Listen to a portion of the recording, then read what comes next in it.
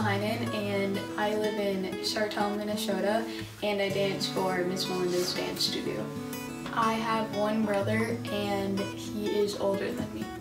A lot of people say that I look like my mom, and a lot of people think I look like my dad, but I think it's like a mix. So my great-grandma's name was Valeria, and then that's my mom's middle name, and it's also my middle name.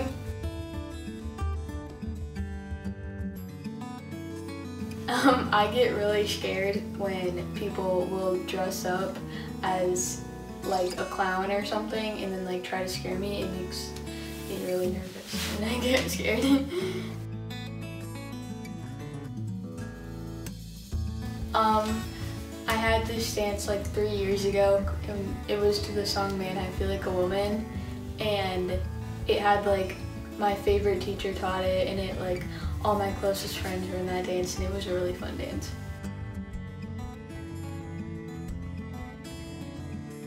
I'm really excited to be able to like do my dances full out back with my team again and see my friends.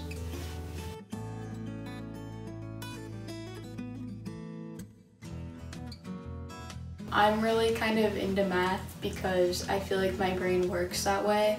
Also probably because of like all the tap classes I do, I feel like it almost connects to math and like helps my brain work better.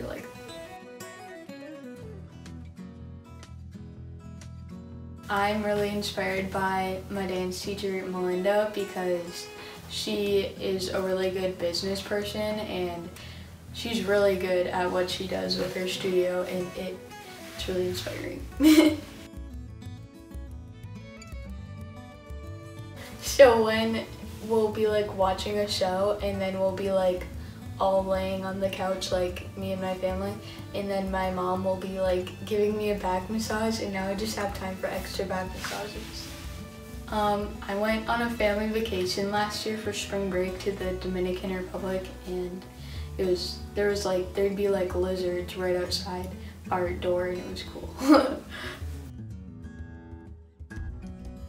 So me and some of my like closest friends from dance are like FaceTiming and playing Roblox at the same time, and we'll do that for hours.